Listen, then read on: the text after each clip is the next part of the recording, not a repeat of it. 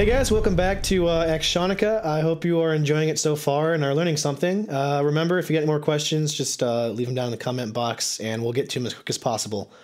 Today, I'm going to be talking about tracking, and for most of the shots inside of Drunk Gamer, I use the After Effects tracker, which people kind of overlook or don't understand fully, and it's actually really powerful.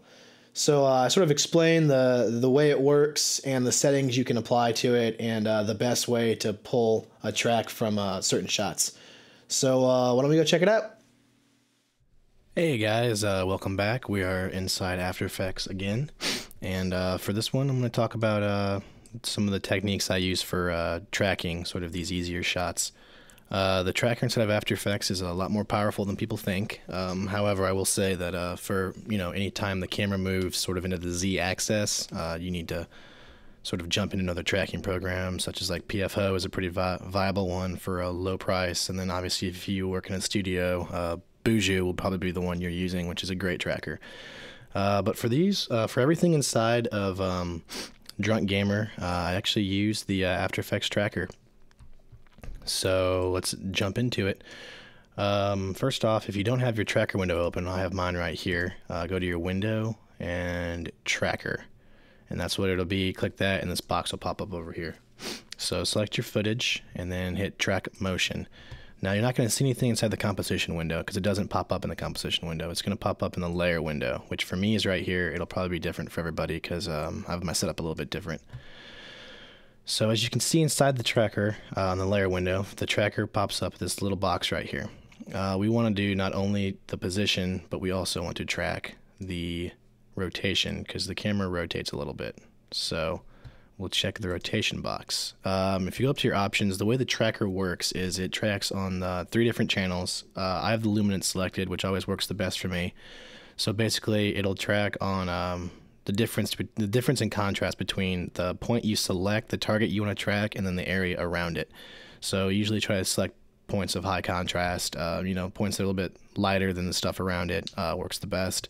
RGB would probably work pretty good. I very rarely use it, but if you want to put like colored tape or like a colored dot on something that's drastically different than the surrounding colors, like a blue dot on red or something like that, it should track it pretty well. So I leave everything else the same and just track the luminance channel.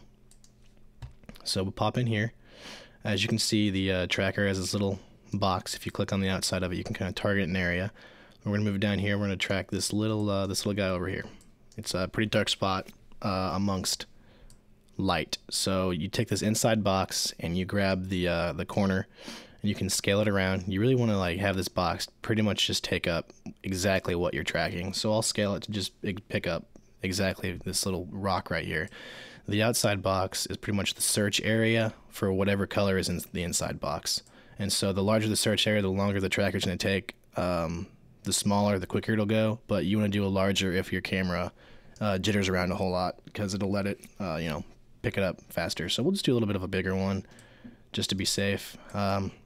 All right, after you get your track point 2 down, you can come back to your track point 1. It shouldn't really matter whichever one you put first. I just ended up doing the track point 2. Okay, so it's pretty much the same thing. I'm going to do this little bolt right up here because it's sort of white and it's in a sea of other colors. And so we will target this, drop your inside track box to just target the white area that you want to track, and then push this up a little bit.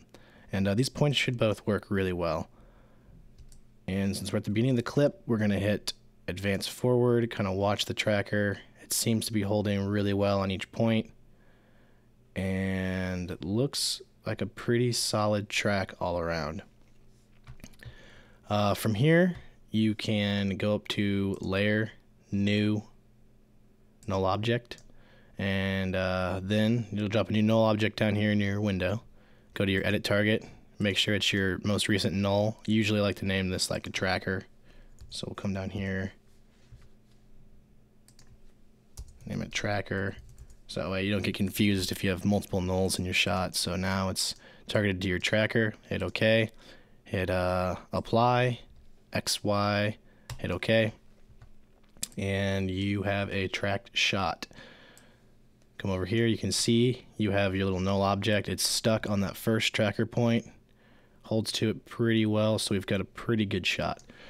So then when you want to composite things in, basically all you have to do is bring out your media that you want to composite in. And on this one, I think I did a bullet hole. So we'll bring out this metal bullet hole, just drop it into your composition, and, you know, scale it down, maybe rotate it. So, whoops. Rotate it so it kind of looks right, and scale it down some more. So then sort of just position it right where you want it, and obviously you're going to want to composite it in a little bit more than what I have done, but we'll cover that later.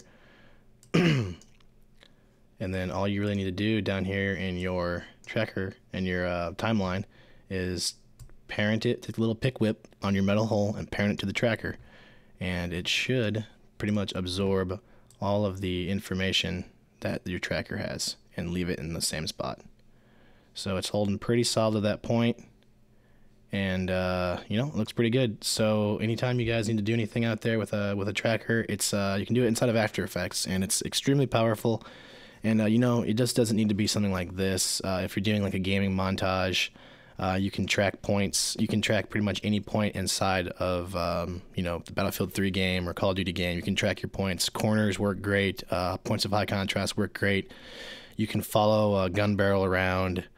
Things like that. You can just do a lot of really cool things that opens it up to put, you know, like 3D text or any like explosion inside the game, and you know, works pretty solid. So you know, it's a pretty powerful tracker. But thanks for listening, guys. If you had any more questions or you know, concerns or anything, just make sure you hit us up in the comment box.